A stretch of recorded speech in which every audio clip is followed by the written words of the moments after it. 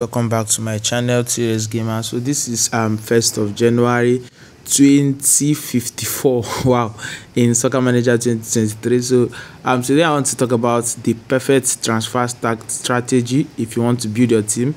Some of us will say this team is built already, so there is nothing more to build. But is that true? I still have the stadium. I'm still building the stadium, and I don't have up to 1 billion yet.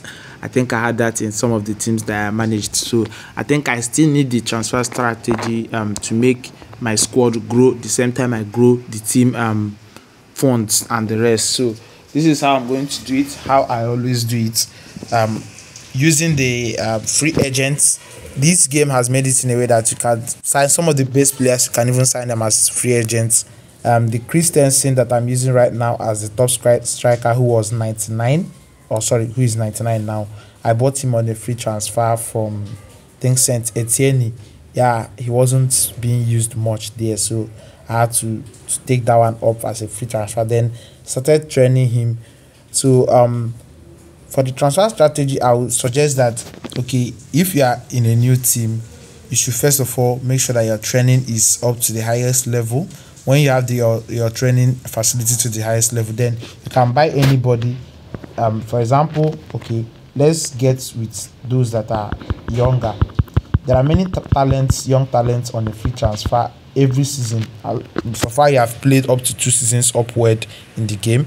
You start to see great talents on as free agents. So see here now, when you come here, you look for the young ones. Let's say if somebody is at the age of 16 and is worth up to 10 million. Okay, sorry, there is none of them at this time. I think this is because it's January transfer.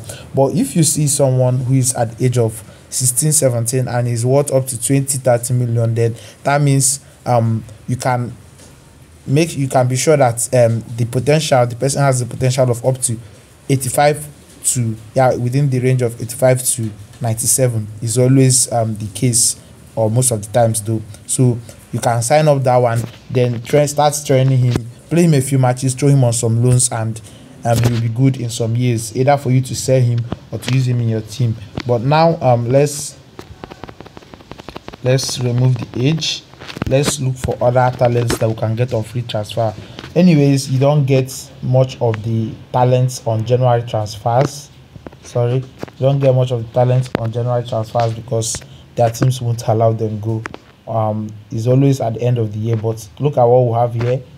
We have someone at 89 rating, but I don't like the age. The age doesn't help me. So, but we have this guy at 26. I think he can still worth us some money.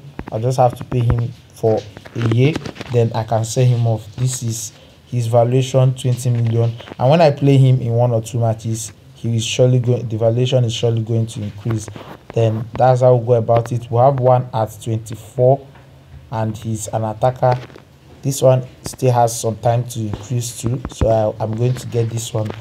Then okay, I think that's the youngest I can get here. So let's check for the other ones that I bought some time ago that I'm not using in my team. I have some of the players. I know most of the players here, I bought them on free transfer. So, and it's time. This dude, I don't think I'm playing this dude. So that's it. That's how you are going to make the money. When you've used them for about a year, then you can sell them and make back the money, especially the ones you know you're not going to be using that much. This dude is unhappy. There's this one, transfer list. Same with this guy, and age is not even on their side.